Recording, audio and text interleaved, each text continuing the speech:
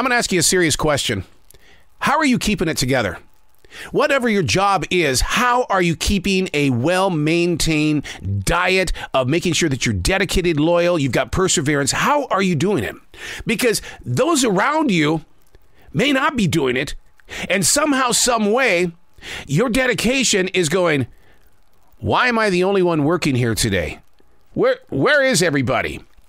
Who's giving people permission to not show up for work anymore? I thought we had a team. Yeah, a team of one, right?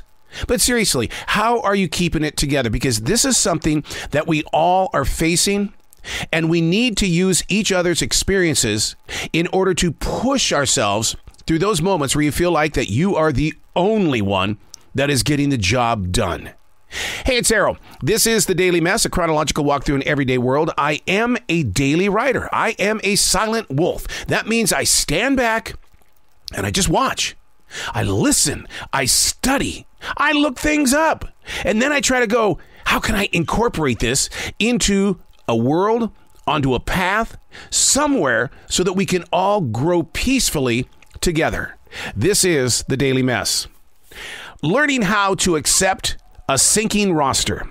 When your workforce pulls out of the daily race just a few minutes or hours before reporting to the expectation.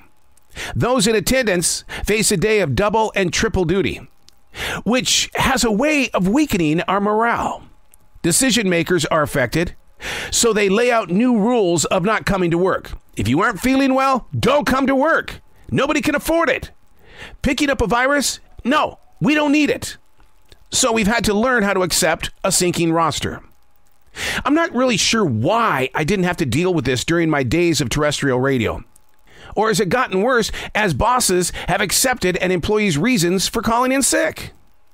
Research shows business leaders are now being trained to help workers cope with the unexpected. And yes, since the pandemic, sick leave has gone through the roof. The average person takes off 15.5 hours of sick leave a year. That's up 42% since 2019. Learning how to deal with a sinking roster. It's building your self-confidence and your courage. It's having the knowledge to grow forward. You're getting experience that other people, they're not getting it because they're not showing up or they don't care to show up. Some people come to work just to be there, to do what Gary Brobst used to say, lobbygagging. In other words, they come to work to talk with other people, just to be with other people. I totally get that. I understand our personal need to have community around us, but we've got to get the job done. And those that are saying, okay, hey, you, I realize you're really deep into that conversation. I'm going to go do it then, okay? They try to do that as a guilt trip. That, okay, I'm going to go do this, okay? Just, get the attention and then go do it. And then inside their mind, they're going, I don't have to do anything. They're going to do it for me anyway. And that is where leadership is failing. They need to stop saying, okay, I'll do it. I was headed in that direction anyway. No, look at the one who is dropping off the roster and tell them. Don't ask them.